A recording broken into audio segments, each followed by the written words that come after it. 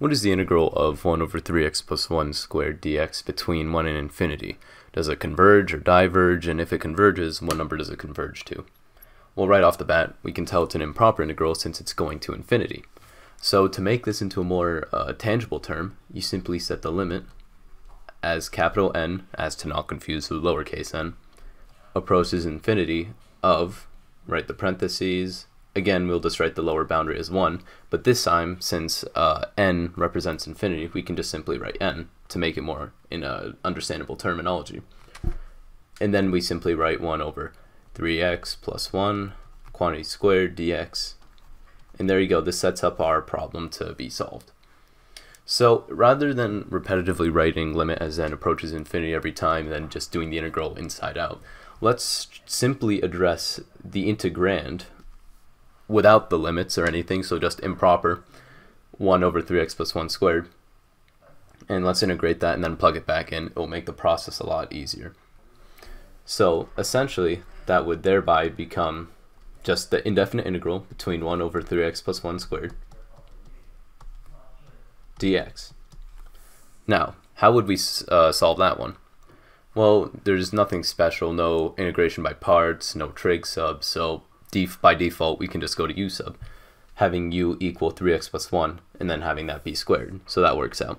So u equals 3x plus 1.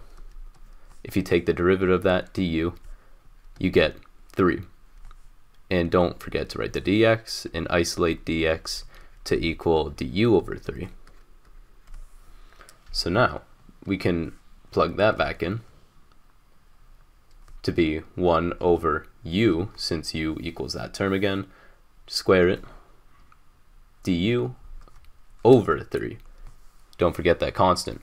We can isolate that constant by having it be 1/3 integral of u to the negative second, since that's just the same thing. You know, we're making it easier to integrate, du. So now we can set that equal to 1/3 u to the negative 1 over negative 1, since we are simply adding 1 to the exponent and then putting that as a denominator. Again, we don't need plus c or anything, since we'll address that part later. And then this will essentially equal negative 1 over 3u. We're just rearranging the terms. Now let's plug u back in to find out what this integral equals. It's negative 1 over 3 times, what does u equal? 3x plus 1. So we just plug that back in. So let's not write this out completely yet. Let's just keep it as this term for simplicity. And now we can finally address back to the main integral. So all we have to do is just sub it back in. So let's write limit of n approaching infinity of, now that we actually solved this, all we have to do is set the boundaries between 1 and n, right? That's why we didn't add the c. So let's write the brackets, negative 1 over 3 times 3x plus 1.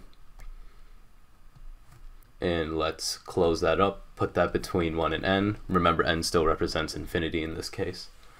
And then close that.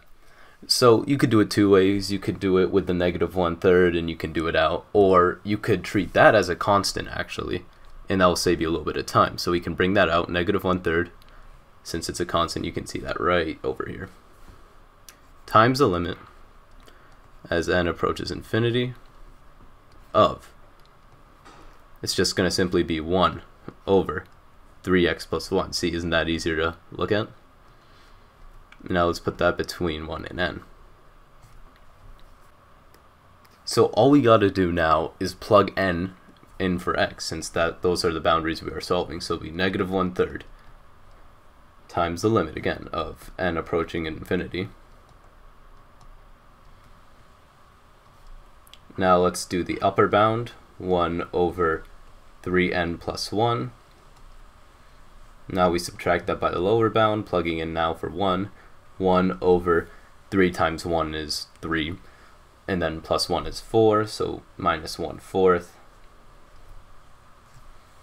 And thus, we can look at it again. So if n is supposed to represent infinity, 3 times infinity is still infinity, right? Just logically thinking here. So if we put 1 over any term of infinity, we can see it's non-negative, so we don't need to worry about that. But we can see it's 1 over infinity. And just think about it, if 1 over infinity, what would that logically equal? 0, since you're putting a finite value over an infinite value. So now that we know that it's 0 over here, let me just do that for reiteration. We can write -1/3, and we don't need the limit anymore since that was the only n in the equation. If you took the limit of n as approaches infinity of 1 over 4, it's still 1 over 4 since there's no n term. So essentially, we can just simply multiply that by 0, since this term is 0, minus 1/4.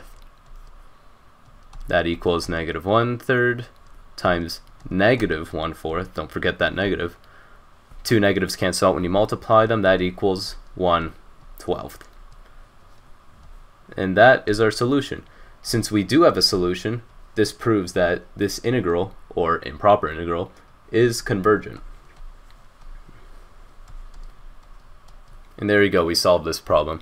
If you have any questions, put it in the comments below. I'll be glad to answer them, and good luck.